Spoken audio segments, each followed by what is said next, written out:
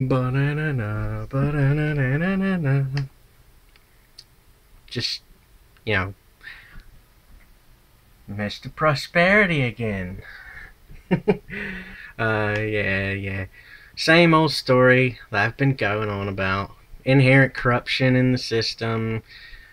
Fucktards who, they'd rather save face, who need to be fucking executed publicly because they're too fucking corrupt and they don't give a fuck about anyone but themselves. They think they're better than everyone else. They're power hungry, power sick, whatever the fuck you want to call it.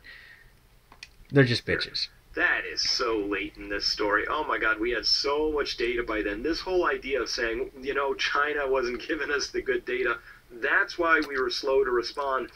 Let me just remind everybody again. Here's what I managed to do with $109 a month internet plan. All right, I managed to figure out that I should be tracking this in the week of January 13th. I issued an alert on January 23rd. I said this had all the hallmarks of being a true pandemic. Released a video on the 24th warning everybody about this. On the 27th, I declared this is a full pandemic, called for immediate halt of all flights from China.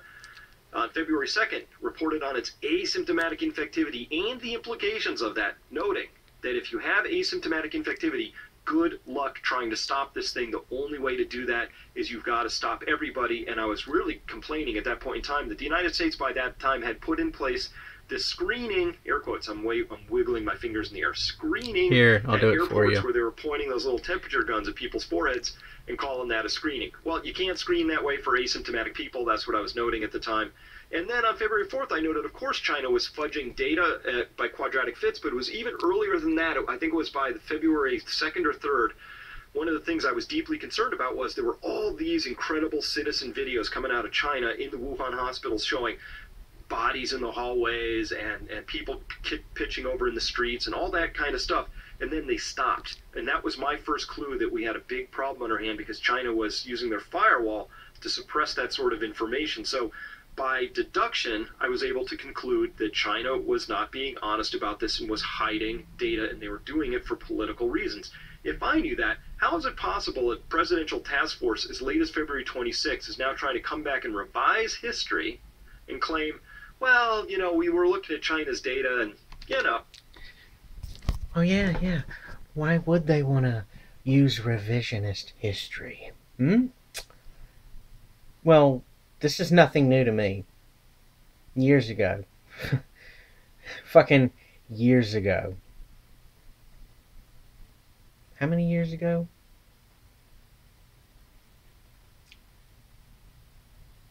12, 15 years, somewhere around there, 12 to 15 years ago. I noticed that when I was in high school, when I literally bought the exact same book 2 years in a row. Yeah, I did this.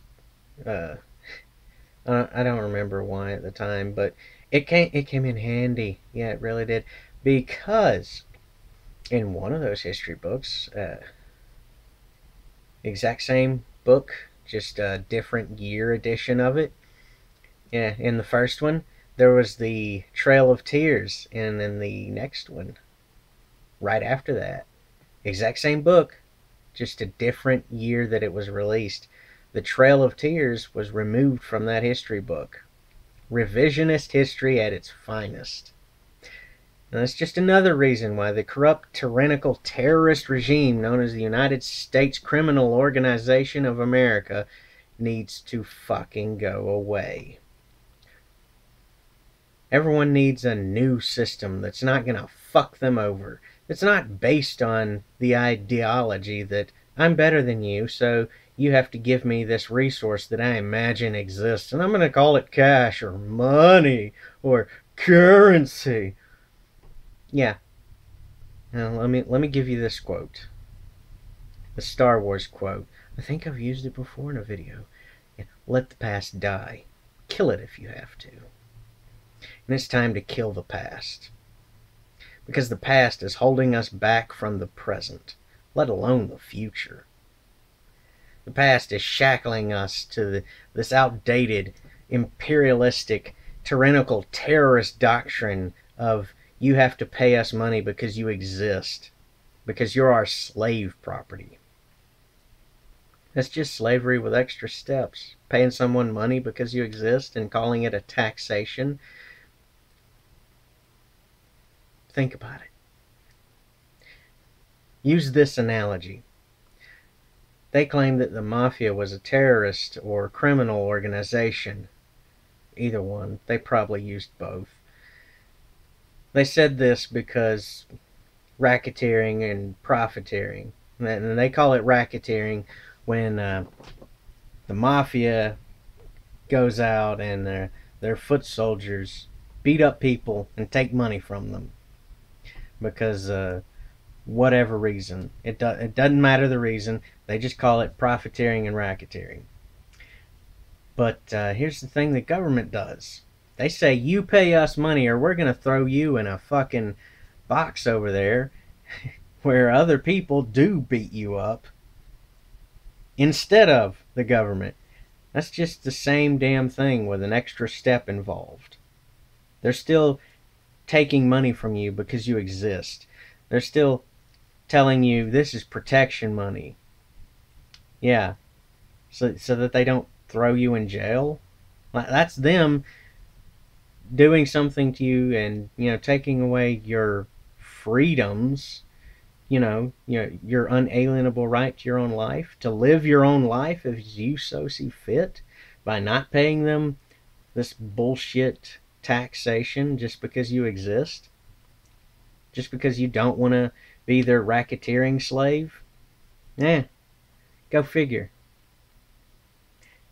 In this geopolitical fuckfest of the blame game, every one of you fuckers who are pointing fingers and playing the blame game, you just go fucking kill yourselves. Save everyone the trouble and just go fuck yourself right off, okay? Because it's past time for you to fucking die. It really is. It's past time for your terrorist, tyrannical, corrupt bitch system to fucking go away. Way past fucking time. The only thing it's doing is holding people back. It's just fucking over everyone. So just kill yourselves. Save everyone else the fucking trouble. Fuck off till next time. Oh. Might as well let this run for the whole 10 minutes just to get it into YouTube's bitch algorithm system. And that's another thing that needs to go. Just another part of the bullshit. Boo-hoo, they didn't tell us what we could have inferred just by watching the situation unfold because we're lazy. Boo-hoo. Boo-hoo. Go fuck yourselves.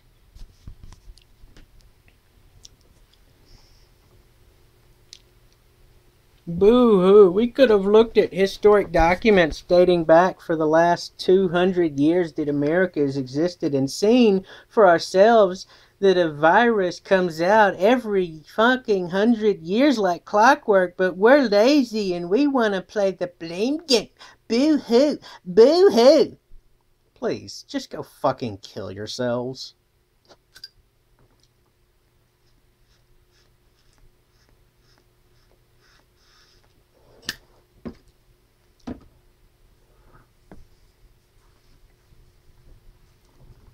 Oh yeah, everyone's bullshit fallacy about the rule of three, so let it be.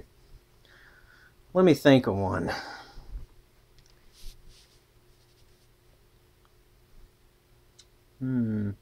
Oh yeah.